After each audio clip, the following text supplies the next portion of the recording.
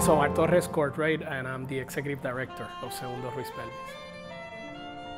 My name is Christopher Granados, and I play clarinet in the program.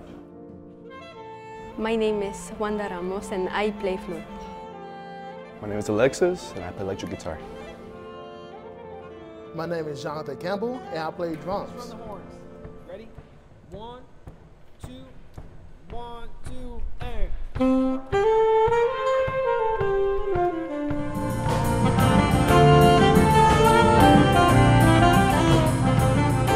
It's been really an extraordinary experience, I think mostly because everything that we have done with Jonathan really, in a way, encompasses what we're all about and what our mission is here.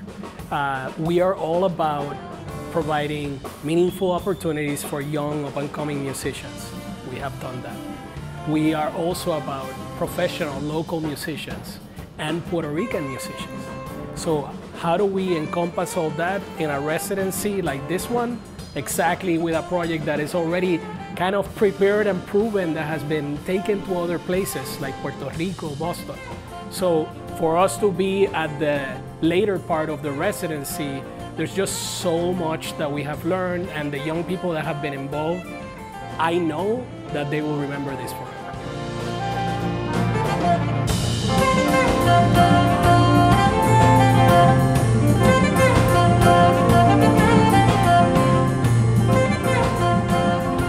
My experience with Jonathan has been very enlightening because we are exposed to music that is infused with jazz and Puerto Rican traditional music in a way I haven't heard before. It is a mix of jazz and like music from my culture put together that makes me feel really connected to my culture and with the music I like to play. Being able to learn from such an amazing, not only musician, not only a great, beautiful saxophonist, but a composer.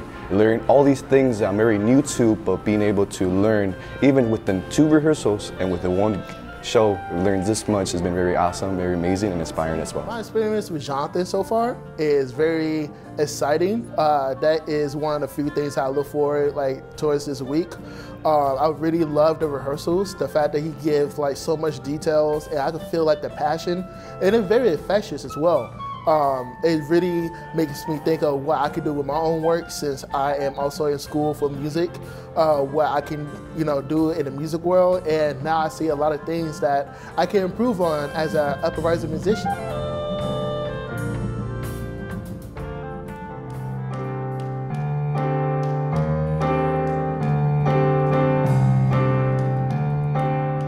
To me, it has been extraordinary to discover the music of Ricano, because I am a fan of traditional music from Puerto Rico, from the Dominican Republic, from the Caribbean.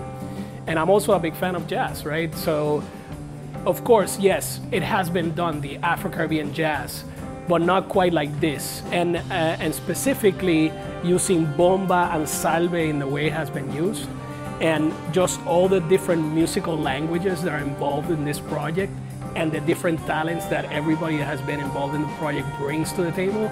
I think it's a one-of-a-kind way of listening to Afro-Caribbean music in my experience.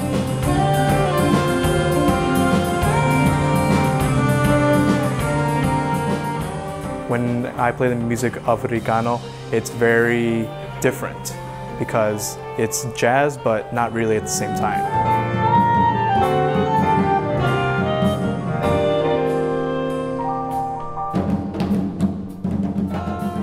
How I felt playing the music of Ricano is honestly a bit of inspiring, because as I'm getting into the world of music in Chicago, being able to be inspired to make my own composition from where I'm from and all that stuff is just very inspiring for myself. Playing the music of Ricano, it really feels home, I should say.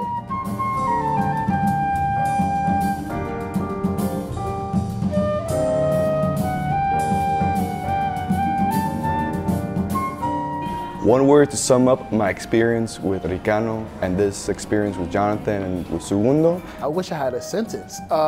Emotional. I feel very connected. It will be inspiring. Transformational.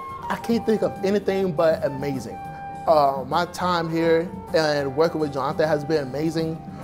Definitely, like I mentioned before, I learned a lot.